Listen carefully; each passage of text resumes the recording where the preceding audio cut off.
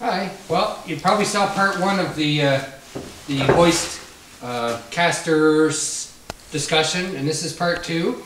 And this is using the traditional method to move this hoist. You push down on this handle and then pull back. Kind of look at my body, Jay. Like push down on the handle and pull back, and I can do that okay.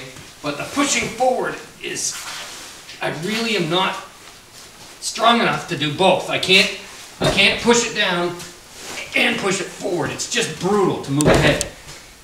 So in the first video I showed you a bracket that I made, and this part here I welded to the hoist. This piece is new, and underneath it's shaped like this.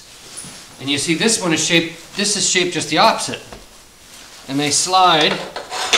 I'll put this up a little bit.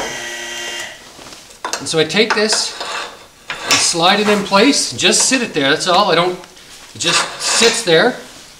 Now when I put the hoist down, it doesn't go down quite as far. It's up about 3/4 of an inch from where it was. But now, probably 70% of the weight is on that one caster. Now I don't need to push down.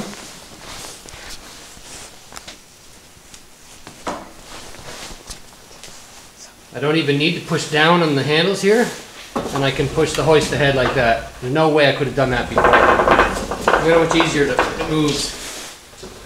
And I can still change direction.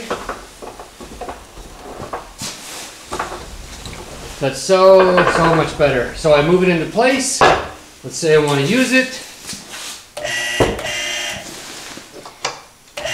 Now I take the Steve Caster 2000 out of the way. And now the hoist is as low as it can go. I want to move it again. There it is, installed. And then I can put this back. Anybody with the hoist that's ever tried to move one of these would know how much easier that is with the caster than without it. There you go, that's it.